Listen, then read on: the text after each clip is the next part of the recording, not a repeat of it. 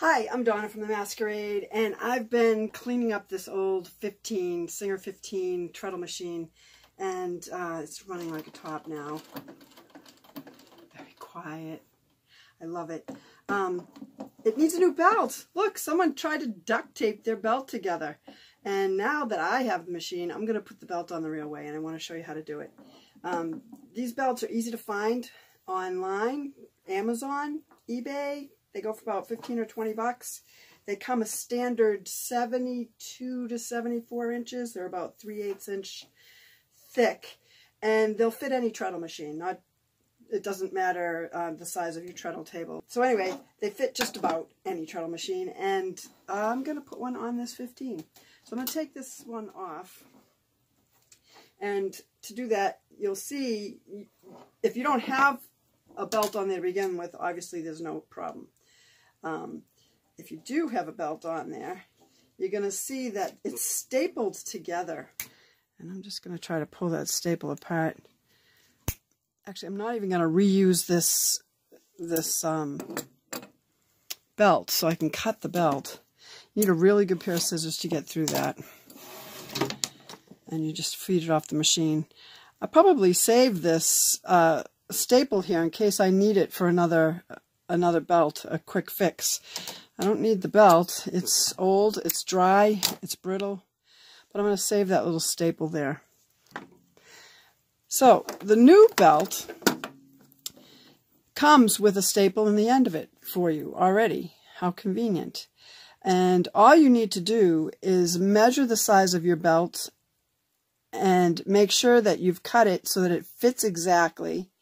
And then you need to put a hole in the belt in order to put that staple through the hole. Now, the belt is round, so if you put the staple in a hole that's too close to the edge, it's going to rip and it's not going to hold. So it's best to hold the belt with a pair of pliers over a surface you don't care about marring. And this is where a second set of hands comes in very handy. You can have somebody hold it for you so that it doesn't twist. And then you can use a very narrow, a small little nail, you know, and you can hammer it and make your hole.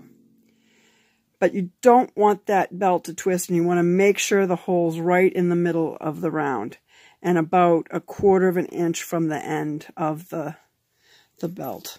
So there's that way to do it if you don't have any fancy tools. But you could also have a treadle pliers, which is what I have here. And it will cut my round leather nicely, right where I want it to cut it. And then when I'm all done cutting it, I can insert my leather into the pliers. And you can see it has a punch right in there. It's going to punch it right where it needs to punch the hole when I squeeze it tight. And it won't turn. But not everybody has a pair of these. However, they are available. If you look hard enough, you might be able to find a pair on eBay. They're treadle belt pliers. So here's what we do to make sure that it's going to fit. You're going to feed the belt down into the holes. It's going to go over your treadle wheel. It's got to get in underneath that guard.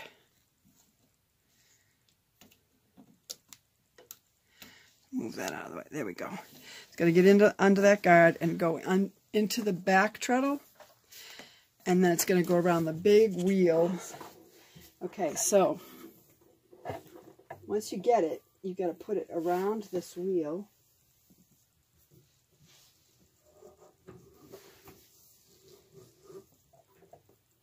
Goes through this channel. I'm just feeding it around here. And then it's got to go, whoops, I'm caught on something. It's going to come up. This one has a release right here. So it comes up through the release. Some treadles don't. And you're going to make sure that it's tight on that wheel. And then it's going to go up through the hole in your base. And then you're going to try to get it up through this hole you have to make sure that it stays on this wheel all the way around. And it's tricky to do when you're by yourself.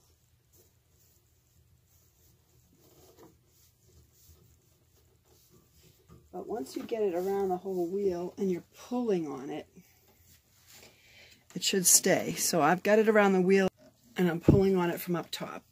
See, I've got it nice and tight. And I'm pulling on it and it's making my needle go up and down and everything's fine.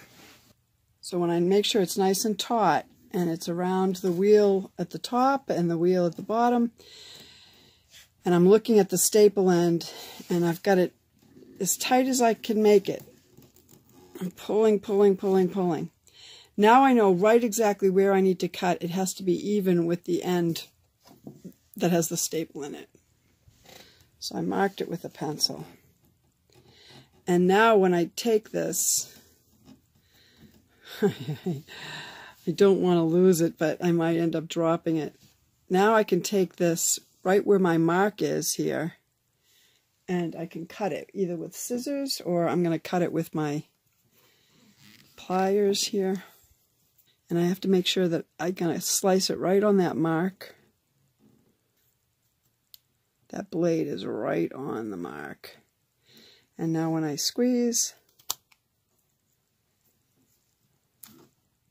it's going to cut it right off for me. So this is just extra, this little piece. And I'll show you with the extra what actually happens with it. Now when I want to put the hole in it, it's going to know right where I need that hole to be, about 1/4 of an inch from the end. And I'm just going to place that inside my pliers. And I'm going to squeeze. And it's going to make a punch. And this is a fresh new one, so it kind of just poked at it. It didn't go all the way through. I can push at it with my awl and see it didn't go all the way through. So I'm going to turn it around to the other side and poke at it from the other side as well with my little punch. It's a leather punch. That time I felt it go all the way through. So you can take that little end that you cut off and you can practice until you get good at it. And now I can see that it goes all the way through. And then what happens is I would take the other end, line it up, and put the staple through both holes. Now that I've practiced, I'm going to do it on the real thing. So I'm going to put that in there. Make sure it's right in the center. Squeeze. Ooh, I felt it go all the way through the very first time.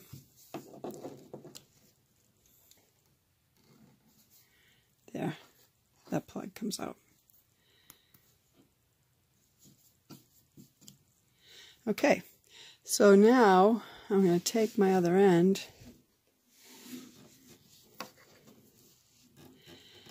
and I know it's going to be perfect. I can see that it's going to be perfect. So I can actually release it from the lower wheel.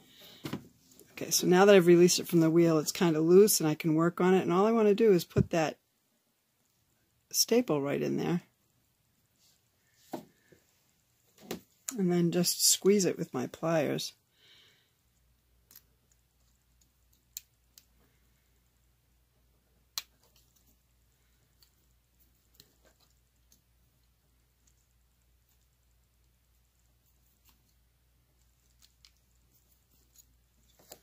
That's it. That's as simple as that. It feels loose, but that's because I don't have it on the belt. I mean, I don't have it on the wheel on the bottom. But that staple is going to hold it, believe it or not. There's no need for duct tape. That staple's going to hold it nice and tight. So now I'm going to put it back on the bottom wheel. There it goes.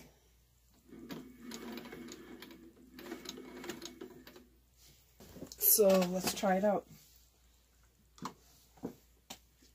Make sure that it's coming toward me before I start treadling. Look at that. Perfect. Oh, she's so sweet.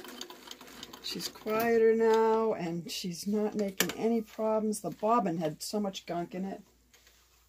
It was horrible. I had to take it all apart and bathe it in kerosene and give it some oil. That is a sweet stitch. Look at that. Beautiful. Got fuzz on the back. Very nice.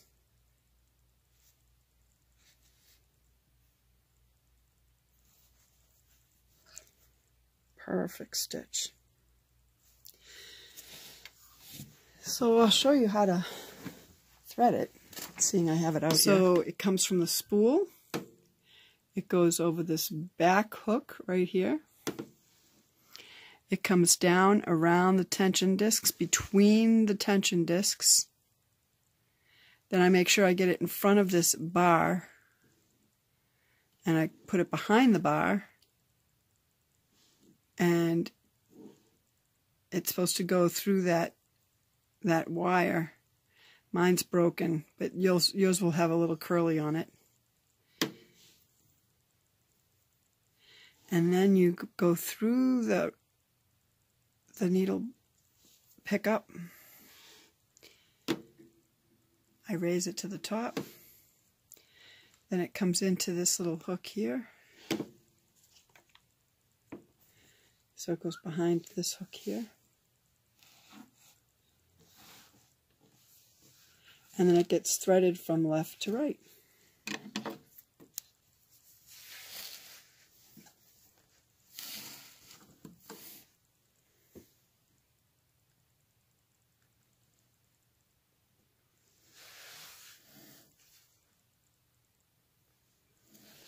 That's it. The bobbin is a round oscillating bobbin. It's a side loading bobbin. It's loaded just like the featherweights are loaded, actually. If you can see it in there. It has a lever here so that you can take the bobbin casing in and out, so you can pull the bobbin out.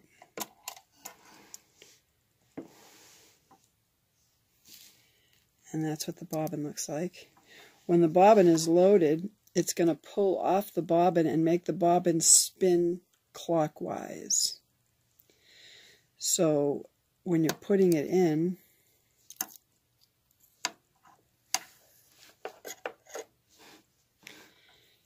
it's going to come around the bobbin and down off the right-hand side, like the number 9.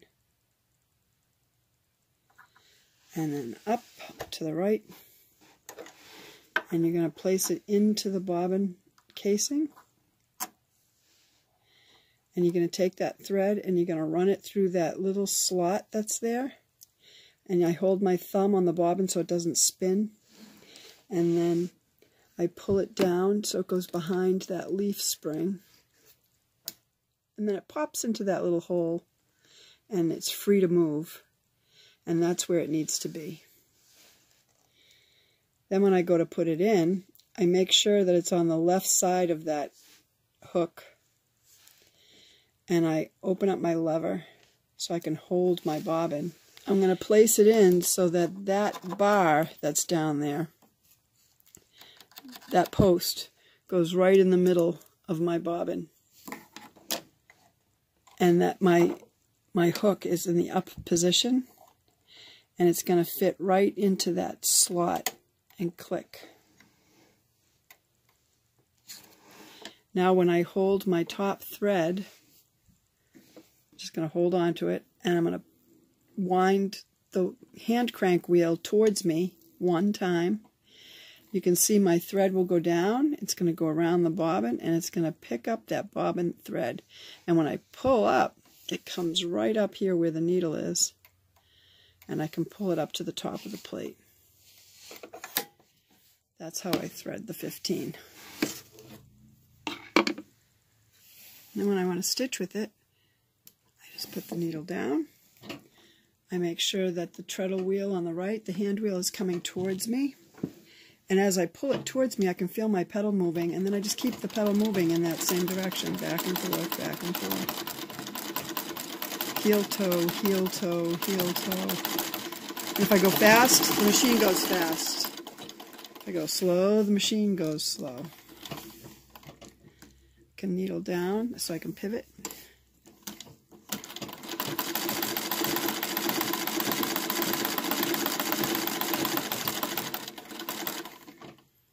I'll show you what my feet are doing.